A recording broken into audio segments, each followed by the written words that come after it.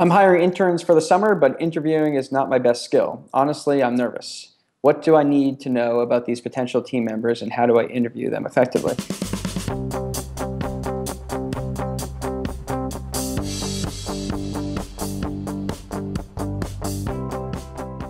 Yeah, it's funny. I was actually just hiring for interns too, and you're interviewing people who don't have a lot of skill sets. So traditionally, when I'm hiring people, I'm always very interested in knowing what their previous position was like. What was the day like? What type of responsibilities did they have?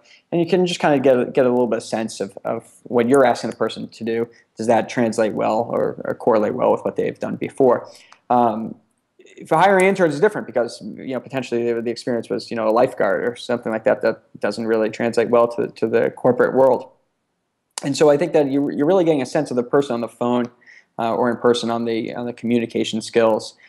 Really just seeing if you think that they're mature enough to succeed and add value in the program. And we've had interns here which programs that probably didn't work out well, weren't incredibly well planned out, and the interns maybe didn't even enjoy the process versus other internship programs we've had where I think we kind of made sure that the program was in place and that the goals were clear and well communicated. And so there's a ton of interns out there. There's a ton of people obviously looking for summer internships.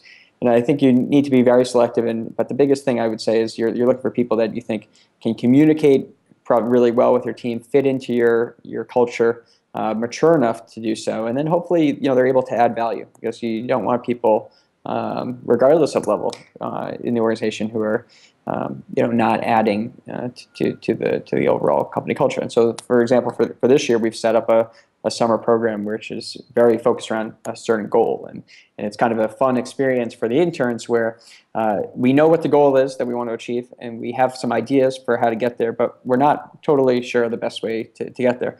And so through a lot of trial and error, the interns are kind of working down this path to hopefully at the end of the summer will accomplish the goal, and actually it will turn into potentially a full-time position. So internships, I think it's often attractive to get what's relatively cheap labor and additional kind of manpower, but I think you really have to be cognizant of the time that you can put into it and the type of people that you're always adding to the organization.